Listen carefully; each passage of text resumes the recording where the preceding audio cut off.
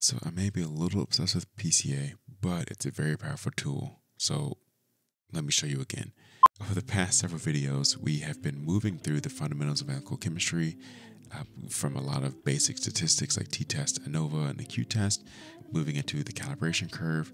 And now I want to walk you through PCA clustering and the importance of it, particularly when we're trying to relabel samples or look for patterns in unlabeled data. To demonstrate this, we're going to go back to our soil fertility data, the data we've used for most of these videos. However, I want to strip off the labels so that we can attempt to recover them. And so the scores data of PC1 versus PC2 is shown here, and it is a plot of this X array in which we have sampled the data, we have shuffled the data, and removed the labels from that data set. And so there's no way to apply new labels directly from the data set, at least in this simulation. And so we're relying upon PCA to help us to determine if there are clusters and apply new labels using agglomerative clustering. So let us do that.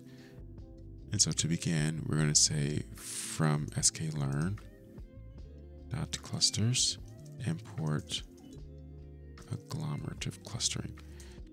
The reason I'm using agglomerative clustering is because I know from this data set that there should be two clusters, data from field 1 and data from field 2. If you want to hear more about the data set, check out one of the earlier videos. And so I need to choose an algorithm that allows me to select the number of clusters. To do this, we will create an instance of it, agglomerative clustering. We will tell it to provide us two clusters, which it does by default. And we will run the predict method. And then we will run ag.fitPredict on our X data array, on our X data frame. When we run this, you see we now get our two labels. And let's just set as type equals string.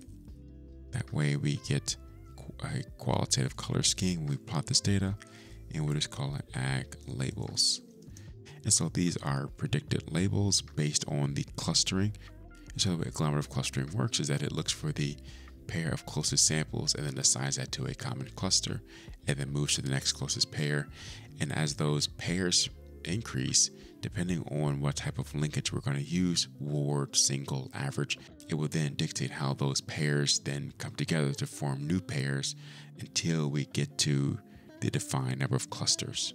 So what I want to do now is copy this figure down, and let's add a new parameter to the figure called Q, and we will assign this to ag labels.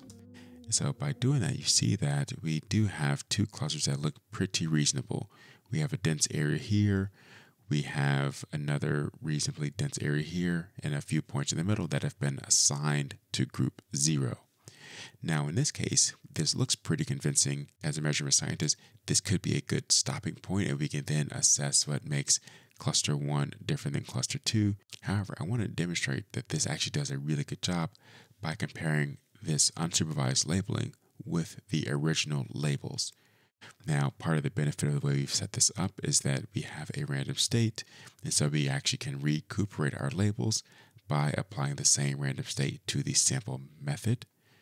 So let's do that and make a new variable called yval, so a validation data set.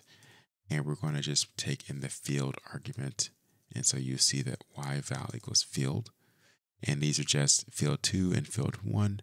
And so let's map a dictionary so that we can tie these labels back to the labels in ag label, which are 0 and 1 as strings.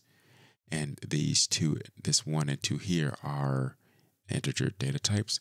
And so our data map will be 2 equals, I think that's 0, and field 1 will equal string 1.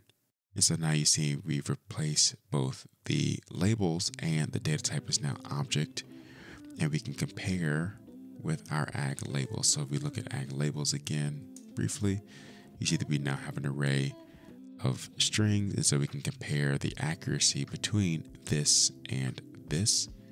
And I may have it backwards, but yeah, I think I have these labels backwards. There we go. And so to do that, we can set yval map equal to agglabels.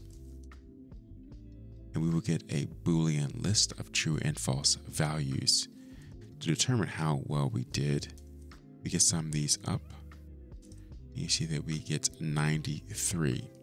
Now it's hard to know how good this is, so let's look at yval.shape.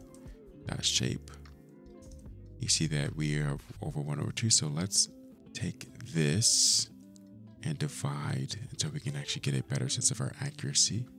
And so you can see that based on this, we've relabeled our samples with 91% accuracy, which again is pretty good considering we have, in this scenario, have lost labels to our sample. And so this is just one way that you can see that all hope is not lost. And by using a combination of pattern recognition tools and other strategies, we can recover these labels or apply new labels that could still represent some underlying pattern in the data set. If you enjoyed the video, like, comment, subscribe, and I'll see you in the next one. Peace.